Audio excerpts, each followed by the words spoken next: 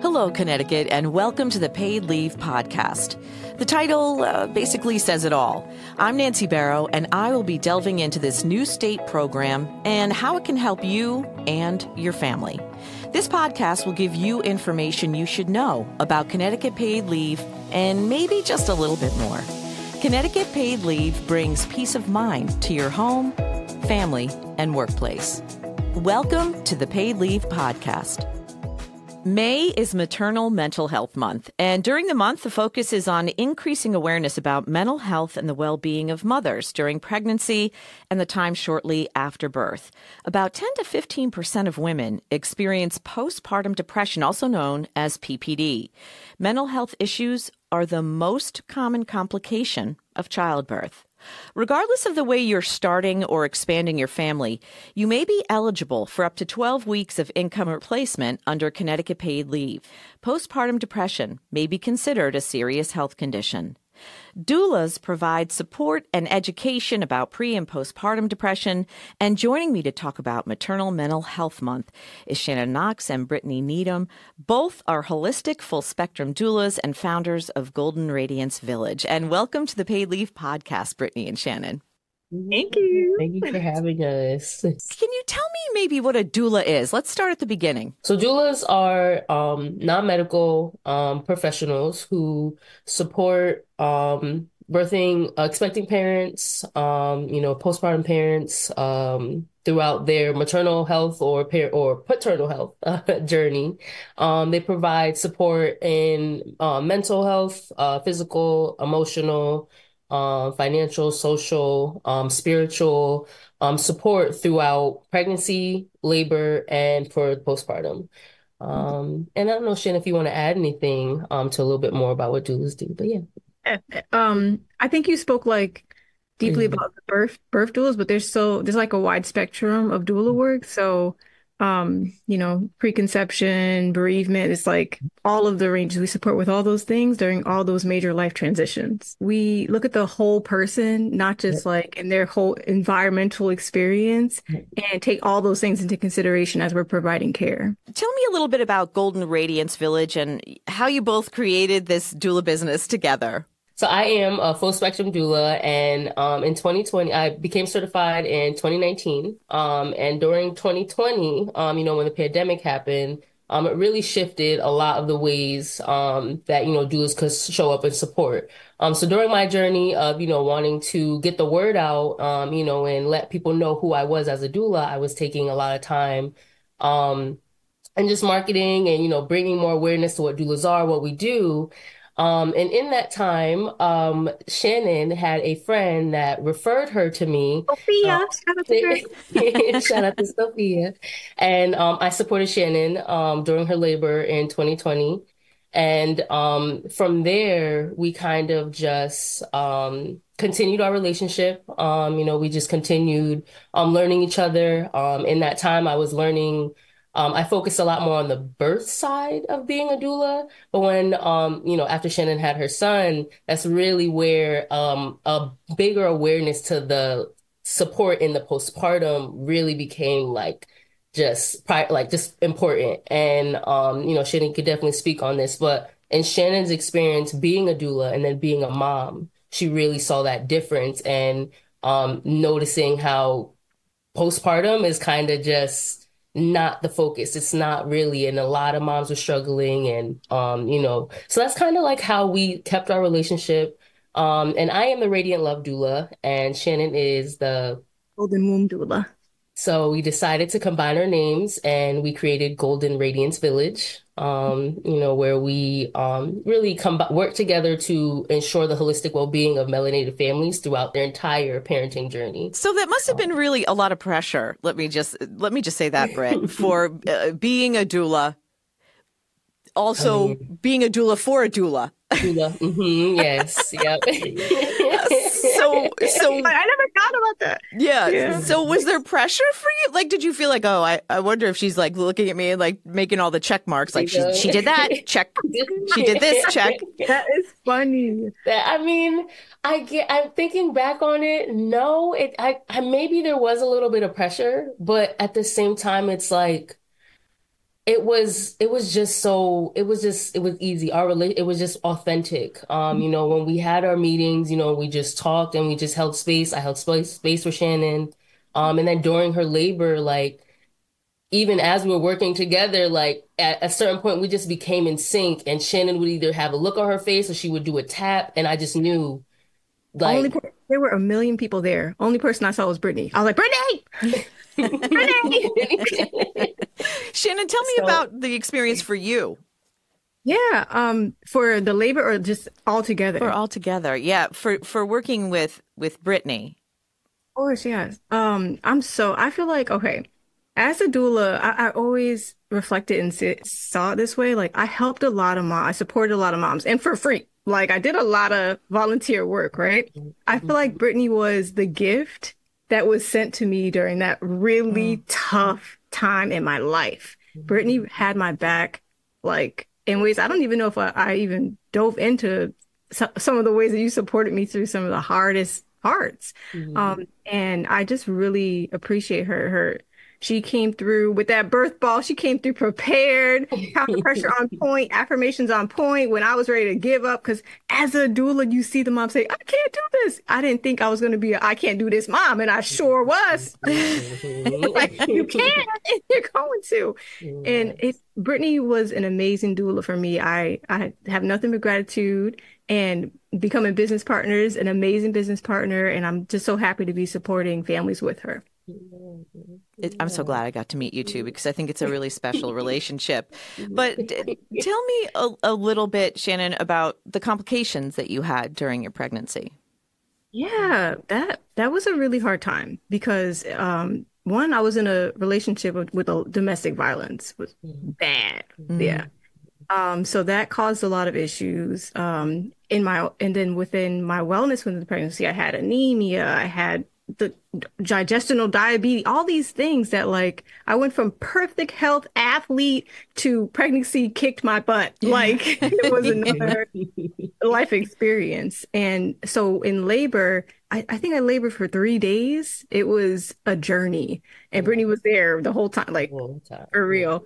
But I stalled because when you're laboring, all your trauma and drama shows up in your mental, like your psyche. So it was hard for me to get over that. And I stalled out. Well, the 3 days took me out. Wow. That's I'm sorry about the whole domestic violence. I just want to state Connecticut Paid Leave does help with that, with family violence. We give up to 12 days of income replacement so you can get the help that you need, whether it's mental health or whether you have to go to a doctor for injuries that you had, or whether you need social services, or whether you need to go to court. So Connecticut Paid Leave does cover that, which I think is so important that we have that available to women. I know that you kind of specialize in that too as well. So if you do run across people, please let them know that Connecticut Paid Leave is here for them and can help them with at least 12 days of income replacement, which can be the difference between getting out and not getting out. Yes, it's so true. I wish this existed when it was my time. Right. But Annie and everybody I know that has this experience. Yeah. Well, thank you, because I do think that's an important factor, that we can do that as well. So what is the best part of your job being a doula? Just seeing or being there through that journey and being, just seeing, them start from point A and then, get to point B. Because one thing, as me as I'm really passionate about education. I'm really passionate about, I believe that to be informed is to be forewarned. And when you do have that information, it gives you that knowledge. It gives you power back. And I think when I see that in moms, because, like Shannon said, you're on one side and then you get in that space and you would never think that would be there. And you have those thoughts and, that internal turmoil, all those things coming up. Reminding moms of that inner power that is in them and just affirming them and holding that space for them. I think that's my favorite part of just being, being a doula and seeing them have that realization. Maybe it's not in that moment, but meeting them where they are and then help fostering them to get to that place. I think that's really like my favorite part of being a doula. Love that. Yeah. I think for me, it's a combo pack because it's always, of course, reminding mamas and birthing people of their power, just reminding because it's in there and they know it's just bringing it back, bringing it out, you know? Mm-hmm. But then also just like communing because people are Yeah. so beautiful. I love just hearing people, getting to know them, figuring out how to show up for them. And it's just a gift to be in their lives during such a vulnerable and important and special and sacred time. Mm-hmm. Mm, that's wonderful. Brittany, you had mentioned certification. Tell me what kind of training or certification goes into being a doula. So a little, story with me. I'm heavy on education and I am I have a health education degree. I have my master's degree in education. So I'm very passionate when it comes to, me learning for myself, but also being able to share that information, share that knowledge with others. But I know Connecticut, as far as being a doula, Connecticut does not yet have they're working on, certification requirements for being a doula. But when I first started, I started with a online program where I did a lot of self-study. I think it was Madrula. I'm blanking on the name right now, so I'm sorry about that. I think it was Madrella, Doula Network. I started with a online version, kind of just reading, doing a lot of self-study. But in that, I realized that I could teach myself all of these things, but I need to be there. I need hands-on. That's really how you learn. That's really how you get that experience. So I further my education, I found a doula program that was based out of Connecticut, Earth's Natural Touch, and I wanted to train with them because they had an extensive 14-month training. It was rooted in, Black culture, it was rooted in just community work. So I wanted to train, I trained with them, and it was supposed to be in person, but then 2020 happened. So once again, like I said, that really changed the trajectory, and it was still, we did virtual support. We did virtual learning again. So I was like, that's great. I did my 14 months. I did my training, but I still need hands-on. I still need more. And although I did support families, in that space, like I was able to support Shannon and be at her birth, it's still I still needed more. So recently I just obtained my certification through DONA. And that was an in-person and it was in person. I traveled to North Carolina to be taught by a Black woman. And it was a great training. She really had just gave that it was just a full knowledge of the history of Black birth in America, the changes in, each century, and just really gave us like a great foundation and knowledge into that. And on top of that, the knowledge that was in the room also played a role in, just being in space and being able to learn like Shen as a community and learn people and learn their skills. That was where, it was able to have that in-person hands-on training. So for me, my journey is a little different. I received three different types of doula training because I'm passionate about education. I'm passionate about really learning. So yeah, that's kind of like, that process there, as far as becoming a certified doula and, having my births and reading my books and, recording these experiences so that I can be certified. And yeah, that's kind of like my journey as a doula certification. But I know Shannon, you train differently, so I don't know if you want to share on that. Yeah. Yeah. Uh, yeah, so I trained at down in South Florida with Southern Birth Justice Network. We did an in-person 3-day intensive training where we learned like everything. There were so many like doulas who have been doing this work forever, midwives. Jamara Amani was there. She like, is one of the founders of SBJN. Mm-hmm. And they taught us so much. But the hands-on aspect of it is learning it face to face makes such a big difference because that was like 7 years ago and I still remember these skills. So I'm Yeah. very grateful for that training. And then after the 3-day training, we had a year of like we had to do births with our mentor. Mhm. Uh, we did three births with the mentor, three births without our mentor, and then kind of gone from there. And they support it with like business and how to conduct business well, policy, like how to navigate the birth world. Mhm. It's a really great program. I highly recommend it. They're still doing great things. Yeah, it's a great, and I love SBJM because they're very inclusive as well. Like, Florida is a different environment, different feel. So like they're very trans friendly and like even our material, everything is like birthing person. Like it was very, I love it. I love everything about that. May marks the start of Maternal Mental Health Awareness Month. Tell me what that sort of means to both of you, and have you come across women who have been depressed pre-birth and post-birth with postpartum?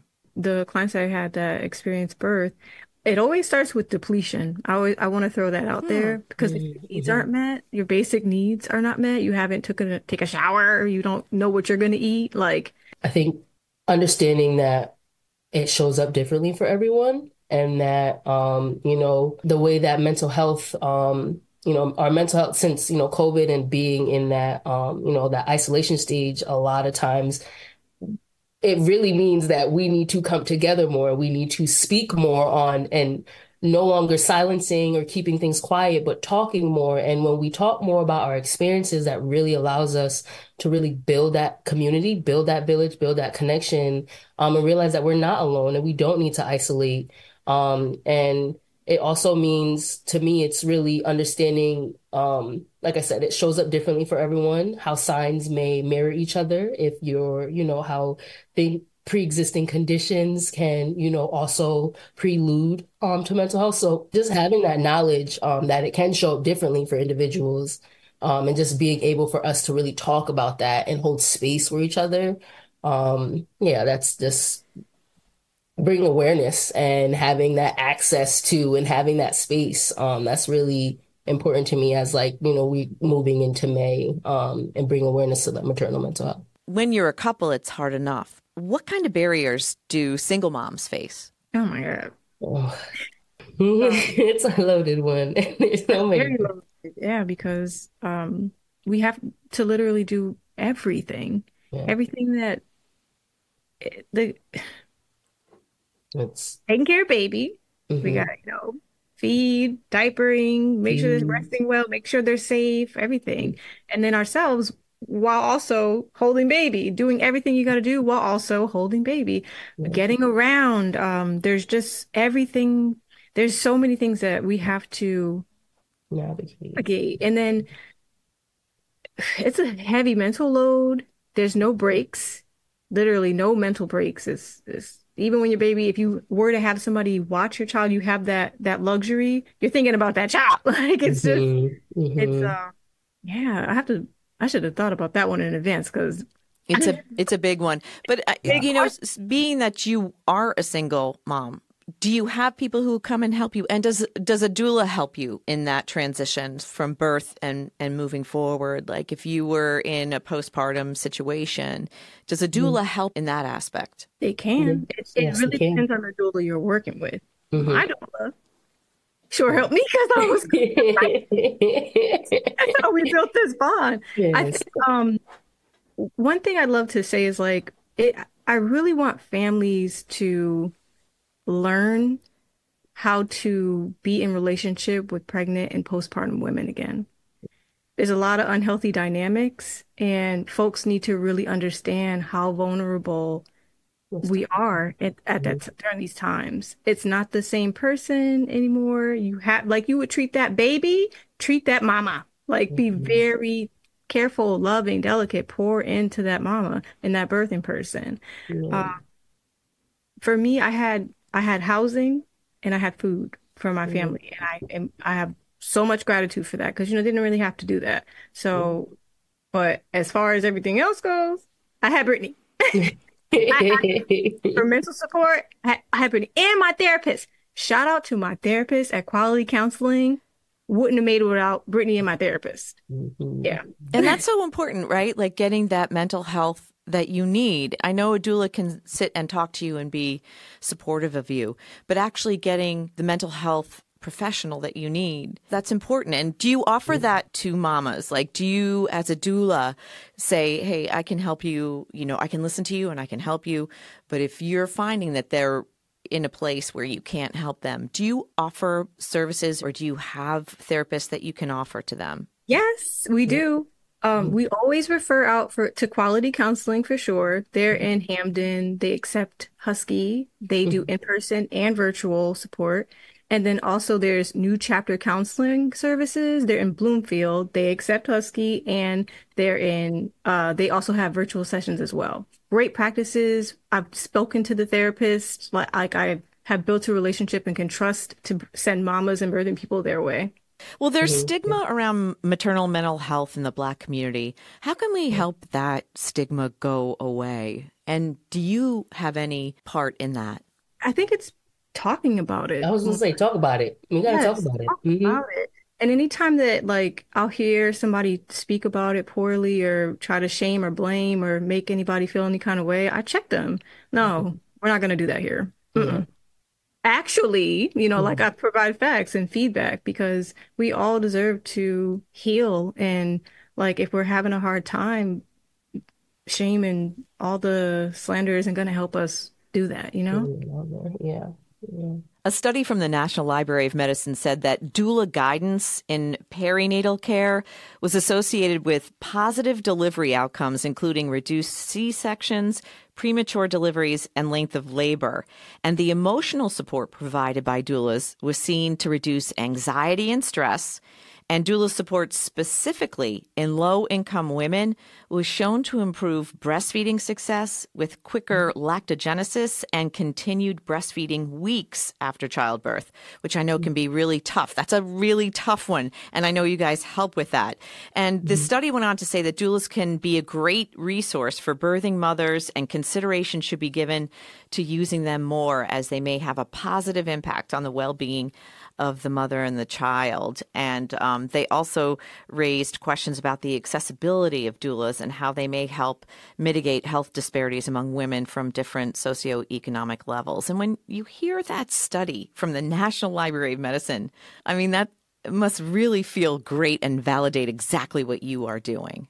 Very affirming, yes. And it goes back to, just one thing that, as doulas, being holistic doulas is important for us to who's on your team? We ask our moms, what's your support look like? What is your support team? And a part of that, is having the mental health support, the nutrition, the spiritual, the intellectual, having all of that entire, that entire dimension of wellness, that entire circle of care be rooted in with the mom or the family in the middle. But just having that team is really important. And that is why that study it's affirming, because it's one of our values to make sure that the family is the center and that team is surrounding them and having those conversations so that we can start developing that team and you can start seeing, who is going to be supportive of you, who is going to meet you where you are, and, having those boundaries and it's really affirming to hear that, because that's what, we stand on as holistic doulas to ensure that. One of the great things that you mentioned was teamwork. Caregivers, coming to help single moms like you had to deal with, Shannon.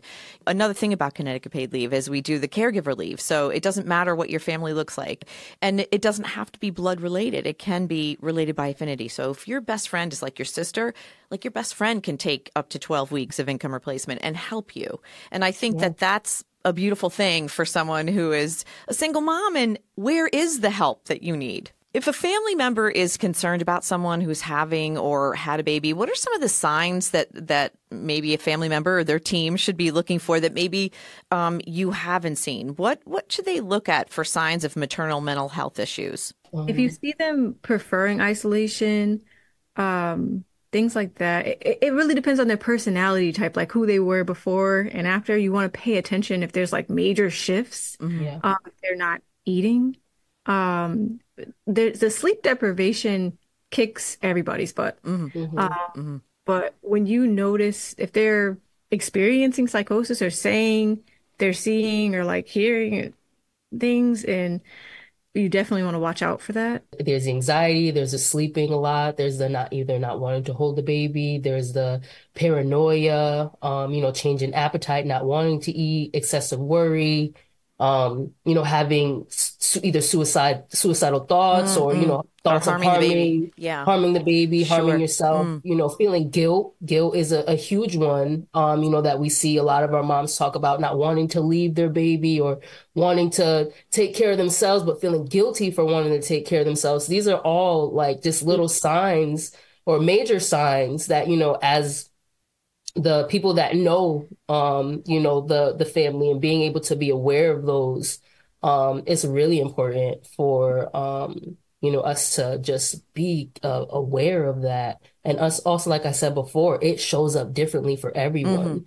And if it's someone that was highly active before and now they just have loss of interest in things, or they're just, so it's really important. And that's why, as a doula, I always say, we don't come to replace anyone in the family. We are not replacements. We come to complement. It's important that you have, or you have someone that knows you, having that relationship before, and so that we can learn from the people that know you, also learning from the mom and the family, who they are, and combining the two so that we can make sure we are really encompassing the support that it's actually needing and having those needs met. So yeah, it's very important that that teamwork, we're all here to work as a team to just really provide that support for the family. I stay with my clients at least 3 months after one I lived with for a little while and actually supported. Wow. Yeah, it was really fun. I was happy to be there for it. But we stay in touch. We have like all Facebook friends, and a lot of people run their practices different, but I stay in touch with my clients. How do you think a program like Connecticut Paid Leave can help your clients who might be going through some emotional troubles after birth? Just learning that the time is there for them. Yeah. That alone is everything. It can make the biggest difference from somebody like being stuck in situations they do not need to be in, to being able to get, ahead in life. And then I love the program. All the things I'm learning about it, it really honors mamas and families. It centers them in their needs, and it's such a gift. Yes. Okay. So yes, just having the option there, like Shannon said, having that option there, to just relieve that pressure, relieve that, how am I going to work, or I have to get back, or, and also it allows, I think it's great for one, knowing that option, but then also being able to prepare, prepare for the time that you'll have off, being able to really be present and not worry about your work, not worry about your responsibilities, but worry about just you being a parent and you bonding with your baby, learning yourself as a new mom, as a new dad, just having that. I think it's great. I think it is.